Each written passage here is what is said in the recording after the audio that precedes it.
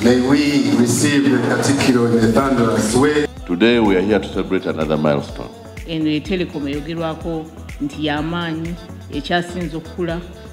I am humbled to inform the Kabaka through your office that we are currently the co-leader in the market with 49% revenue market share and 47.3% subscriber market share respectively.